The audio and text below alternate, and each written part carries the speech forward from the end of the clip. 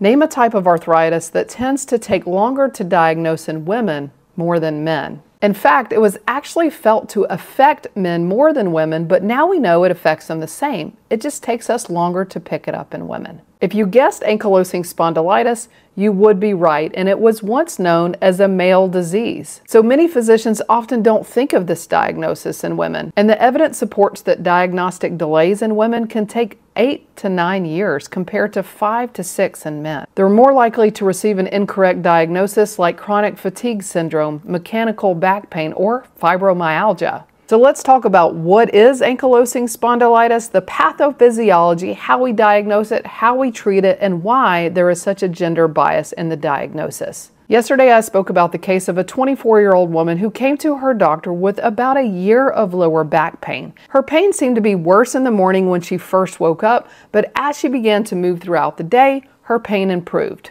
She felt like her back was 80 years old. She received the diagnosis of ankylosing spondylitis, and she's not alone. So let's break it down. Ankylosing spondylitis, or AS for short, is a chronic inflammatory autoimmune disease that affects the axial skeleton.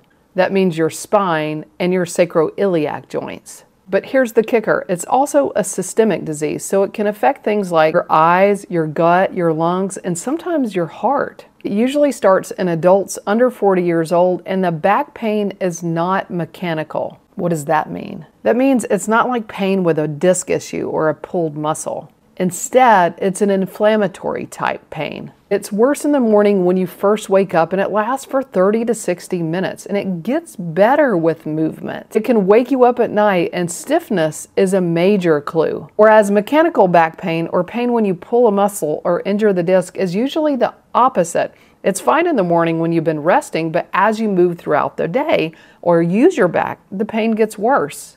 Over time, in AS patients, the inflammation can actually lead to autofusion of your spine, meaning instead of having a moving and flowing spine, your spine actually can grow together over time. A condition that's called bamboo spine, and it's one of the hallmark features of AS. That means flexibility is lost, posture is affected, and your pain becomes chronic. So what's happening at the cellular level? Let me explain how this condition starts. Like in all autoimmune conditions, your body's immune system begins to attack itself. The body's immune system begins to attack the entheses. That's the area where tendons and ligaments insert into bone. That leads to a condition called enthesitis, which is where there's inflammation at that insertion site of where the tendon attaches to the bone. And eventually, over time, that leads to bone formation at those insertion sites, which leads to autofusion because now the ligaments no longer move on the bone and the bone becomes fused to the level where it attaches. So over time, these patients' spine loses its mobility and they become very rigid and stiff. It's heavily associated with a gene called HLA-B27. But that also means not everybody with ankylosing spondylitis will have this gene, and not everybody with this gene will have ankylosing spondylitis. There's an association there, but it's not 100% exclusive. So how do you diagnose it?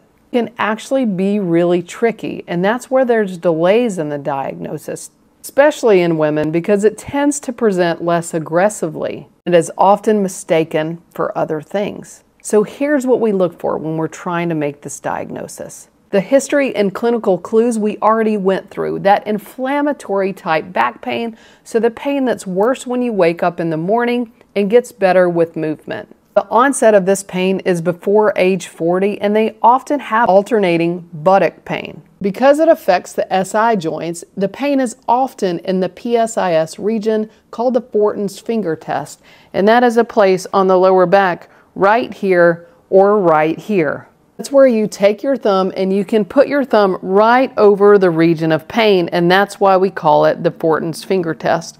So it's usually right here on someone. Pain in AS can often be non-specific, so it doesn't have to be right in that region, but that's often where people with inflammation in their SI joints have pain. The other thing to look for is a family history of ankylosing spondylitis because it is a genetic disease. What we look for in laboratory studies is an elevated ESR and CRP, which are inflammatory markers in our bloodstream, as well as that genetic test of the HLA-B27. The x-rays may show sacroiliitis, but often years after the diagnosis has started. The same thing goes with seeing the bamboo spine on the x-rays, because that only is seen after the spine has begun fusing, and that's years after the condition has already set in. You want to catch the disease before it shows up on x-ray, because x-rays will show when those joints are already becoming calcified. If you can catch it early, you can prevent the spontaneous fusion. That's the game changer. MRI may be more sensitive early on when the inflammation is first starting, before those x-ray changes appear. And there's a classification called the ASDAS.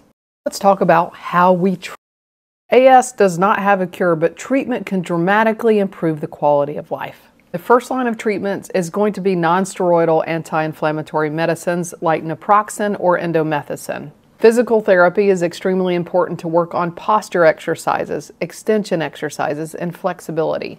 Here's another important thing to keep in mind. Avoiding nicotine use is extremely important because nicotine use will exacerbate the disease. If NSAIDs don't control the symptoms, biologics may be considered.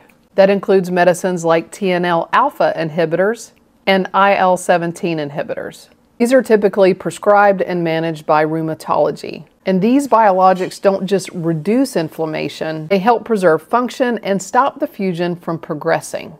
Now, I mentioned earlier that AS is a systemic disease, so other parts of the body that can be affected and that you need to screen for are going to be the peripheral joints like hips, shoulders, knees, and it tends to affect larger joints more than smaller joints. You want to check for enthesitis, and that's a hallmark of these spondyloarthropathies. Heel pain, patella insertional pain, the costosternal junction where the ribs connect to the sternum. You want to check the eyes because anterior uveitis affects 40% of AS patients. It's usually a unilateral red, painful eye. It can be recurrent and it can actually precede the spinal symptoms. It can coexist with inflammatory bowel disease like Crohn's disease or ulcerative colitis. In severe cases, it can actually affect the heart, cause aortic root dilation, even conduction abnormalities like AV block. Here's a good mnemonic to go by so you can pause the screen if you want to save this. And it's also really important to screen for depression and fatigue in these patients and address them because this is a whole person disease.